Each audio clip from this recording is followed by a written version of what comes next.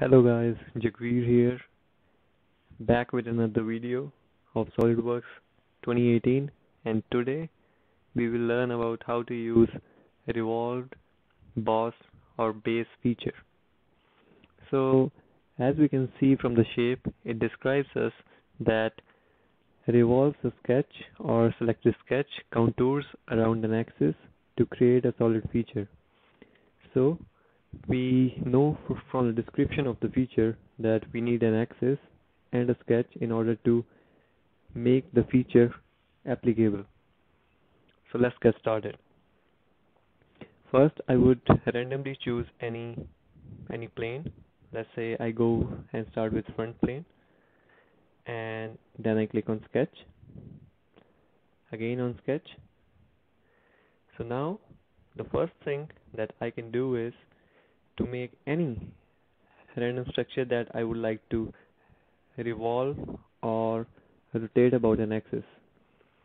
So the main feature as revolve in this case is going to be very helpful for all the round objects that you are trying to make, especially like cylinder or circular surfaces, because that will give you the contour, and all you need to do is select an axis, and about the axis you would be easily able to revolve that particular sketch or feature in order to have a solid.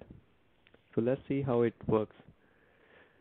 If I try to make a rectangle, a simple corner rectangle, and I click in the center, drag it to the one side, and I smart dimension it randomly, anything that I want to.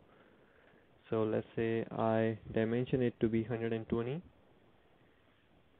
and this side to be 120 as well. So right now I can see I got one sketch completed. I can click on exit sketch. So for revolve, let's see what we need. For revolve boss feature, they are asking us to choose a sketch or a plane.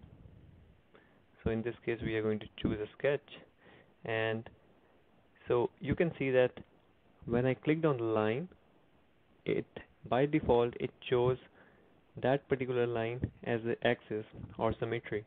So in this case we can do it, but what if I want to revolve around this particular line? Well, we can do the same thing as well. So we need an axis always for revolving. So in this particular case it was a rectangle, so luckily we can choose whatever dimension we are looking for or whatever line that feels good to us. But not always the case is going to be the same. So what I mean is, what if I don't have a rectangle and I'm asked to make, let's say,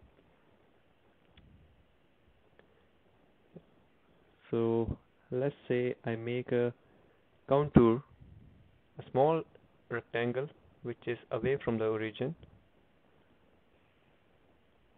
by 4 lines, let's say something like this, randomly. Click OK.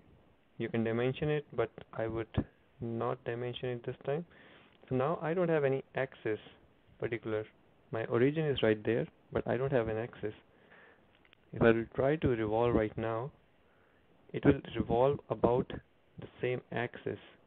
But what if I want to revolve this particular feature about the origin point?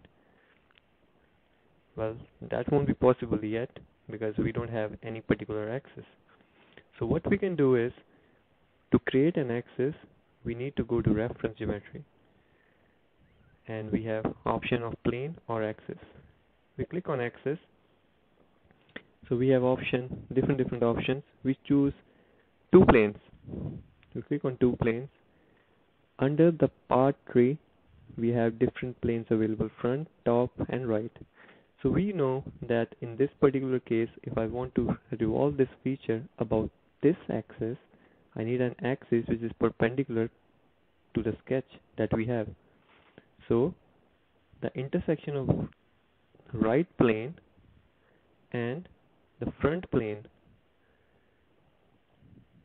will make a good axis right here.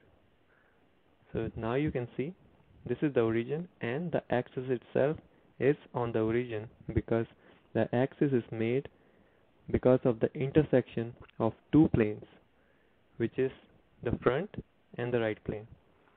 So now if I want to try applying revolve base function again, so now I have an axis right here.